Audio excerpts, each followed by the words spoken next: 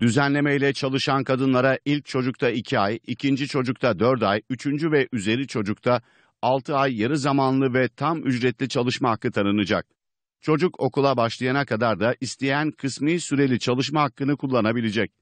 Tasarıyla polisler ve uzman erbaşların 2.200 lira olan ek göstergeleri 3.000'e çıkacak.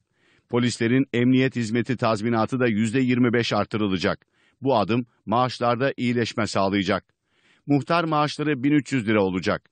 Çalışmaya devam eden emeklilerden sosyal güvenlik destek primi kesintisi kaldırılacak. Esnafın yıllık 8.000 liraya kadar olan kazancından vergi alınmayacak. Öğrenim gören gençlerden pasaport harcı alınmayacak. Lise veya üniversite mezunu gençlerin genel sağlık sigortası giderlerini 2 yıl süreyle devlet karşılayacak.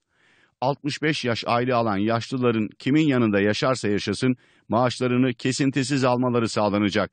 Tasarıyla yem ve gübrede KDV'nin kaldırılması da planlanıyor.